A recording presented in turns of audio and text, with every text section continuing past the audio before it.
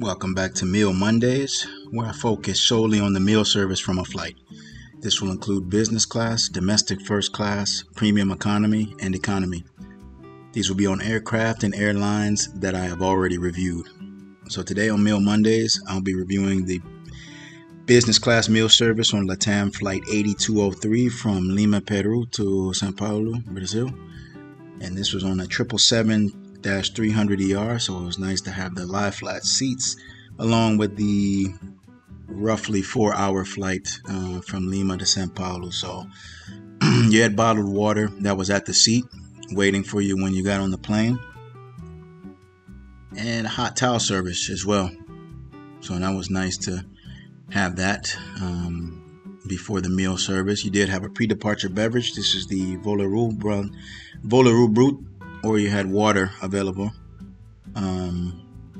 So here's a look at the menu there. So you've got the two choices for the mains. The dessert, unfortunately, only the fruit they had. They didn't have the lucuma, the mousse, but only the fruit for dessert. And you can see the beverages that they offer. So here's a look at the what you have here. So the grilled prawns with Peruvian causa a la huancaina and cherry. That was good. Salad, bread.